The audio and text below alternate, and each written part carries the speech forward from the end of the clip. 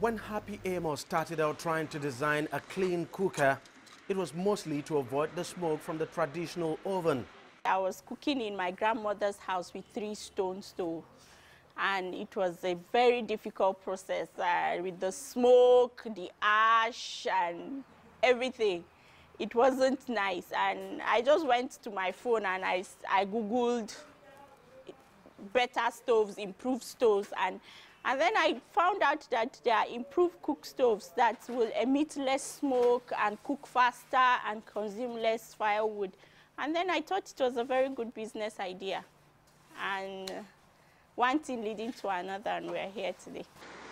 With a grant from the Nigerian government, Happy runs a startup on the outskirts of Abuja, employing 8 people from the community. Her stove is made from clay, wrapped in a metal sheet, which keeps the heat in, making it more fuel efficient. Holes let the smoke out of the base, making the stove safer and far less smoky than the traditional model. We have sold quite a number of stoves, over 5,000 stoves.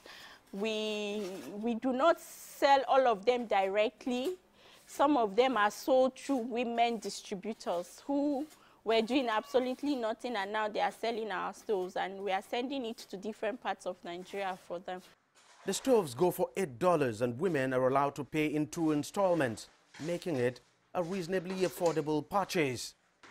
However, the supply chain is still very weak, and many Nigerians aren't aware there's a safer alternative in the market. Happy is trying to spread the word about the benefits of her design. If you were using 100 naira fuel every day, when you use Happy energy saving stove, you will begin to use 50 naira. That means you are saving 50 naira. And if you're saving 50 naira every day, averagely, that means at the end of the month, you have saved 1,500. And in 2 months, you have saved 3,000.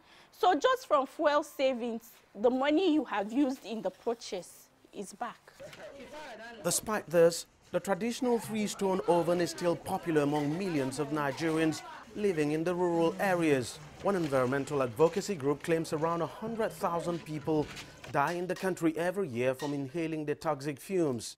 To really have an impact, Happy says she needs more buy-in from the government to create awareness about the cleaner, safer stove.